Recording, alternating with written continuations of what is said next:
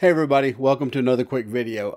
Just here real quick to talk about the camera I rented over the weekend, which was the Lumix S5IIX. We'll be right back. What else is there to say about this camera? I mean, it's not going to be a technical review, no specs, no nothing. I'm just going to talk about my uses over the weekend and what I liked about it and why I actually rented this camera. One, the reason why I rented this is I'm getting kind of frustrated with Fuji. Unfortunately, I'm not the only one. There's a lot of other people complaining about the autofocus on the Fuji. Pretty much they've broken it right now with the autofocus going on. I don't know what's going on, but hopefully come November, middle of next month, they say they'll have an update to it. So we'll see what happens with that.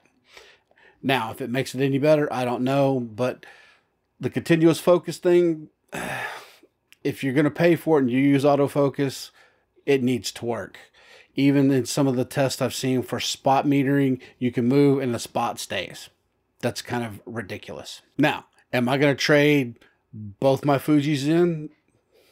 I'm going to trade one with a bunch of lenses in just so that I can have a reliable camera when I'm doing client work for video and photo. And I will still continue to use my XH2S for real estate photo because I manual focus on everything on that anyway. And speaking of manual focus, I mean, I use manual focus the majority of the time on my Fujis anyway, so autofocus really isn't a deal breaker for me. But when I do use it, I paid $2,500 for both cameras a piece. I expect it to freaking work. So Fuji, if you're seeing this, you've got a lot of pissed off people right now, and you got a lot of people that are saying they're going to leave the ecosystem. And that's pretty bad, especially in your X line, the one that puts you on the map. Come on, guys. So now to the reasons why I actually rented the Lumix. As you've seen just in my prior comments, is because of the autofocus. But I wanted to try with the video to see how well it is. Give full frame a try. I haven't shot full frame since 2017 when I shot the A7 from Sony. And no, I'm not a Sony fanboy. I went from Sony to Fuji, and I've been with Fuji since 2017.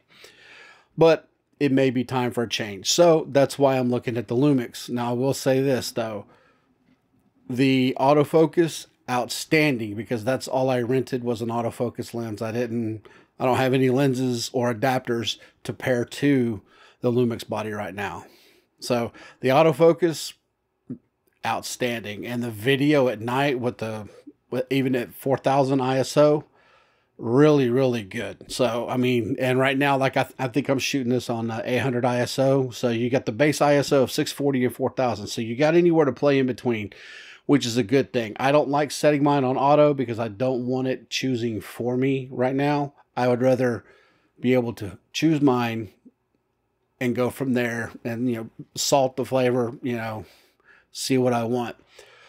But that being said, the autofocus, like right now, I'm looking at the box and the little cross thing is on my eye. It's staying on my face right here completely, which is nice. It's kind of a nice feature when I'm doing, you know, talking head stuff, which I would prefer autofocus for.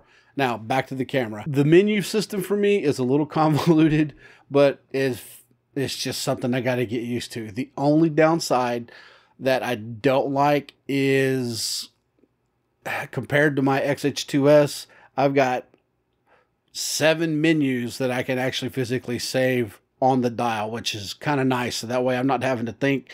I can go through, set everything up, and I'm not having to hit buttons and everything else. That's the only thing I may have to get used to when I switch systems. Now, the only other downside is it's, you know, you have to shoot and record ProRes in 6K, 4K to an SSD, which is something I'm going to have to get used to. Why they didn't put a CFX Express type or B type on here, I don't know why. But I mean, there's dual card slot, which is kind of nice, but you still got to shoot. And you can shoot ProRes, I guess, on this, but you can't shoot ProRes past 1080 on internally. So But now I'm getting into specs. Like I said, I don't want to get into specs, but I just really enjoyed this camera. It felt good in the hand. It was easy to use. It's the first time I've actually used a 24-70 zoom lens in over 7-8 years now. And still not a fan of zoom lenses. I prefer primes. So that's what I do. The only time I use actually, I take that back. I lied. My bad. I do use a zoom. I use a 10-24 on my Fujis for my real estate stuff. But I really do. I hardly ever use any zooming on that at all. That's all at 10mm for the photo. So with that being said, am I going to get this camera?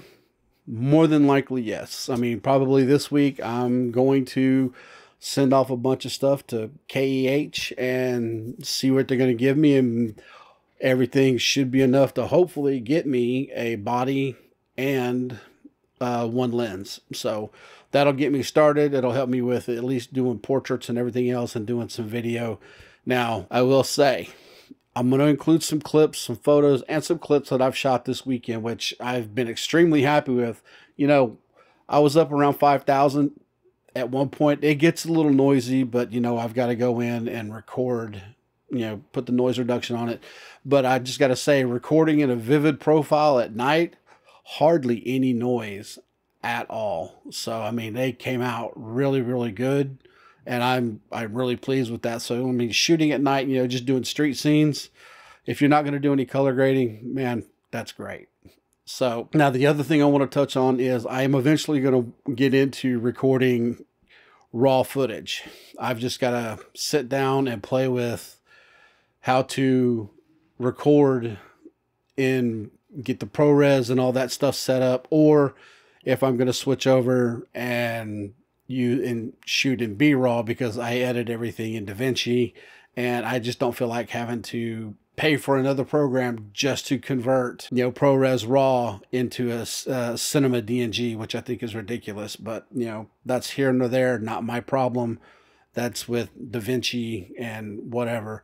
So if I've got to spend the money on getting a Blackmagic recorder, I will. But I want to get into it. That way it gives me even more control. But for now, I'll just stick with recording ProRes, Cinema 4K, 6K to an SSD if I have to, or recording internally for the Cinema 4K and the OpenGate, you know, 6K, which is what I'm recording on right now. So if you have any questions, just feel free to ask. I mean, I know there's plenty of reviews out there on this camera, but not as many as you think they are. It's all about the Sony fanboys and the Canon and the Nikon fanboys. But I wanted to try something that I've never shot before. I've already shot Canon, I've shot Fuji, shot Sony, and I've shot Nikon. Not shooting Hasselblad or Leica because I just can't afford that kind of system. It's freaking expensive. So here's the videos and the photos. So let me know what you think.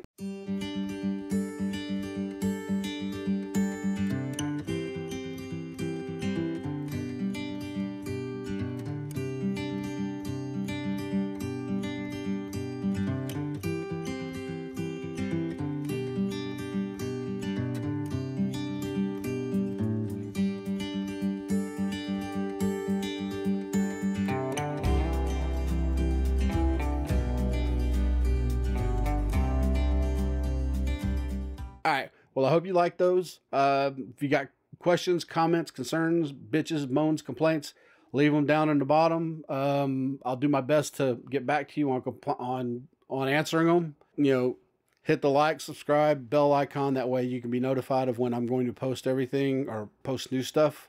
So I'll see you on the next one. Have a good one.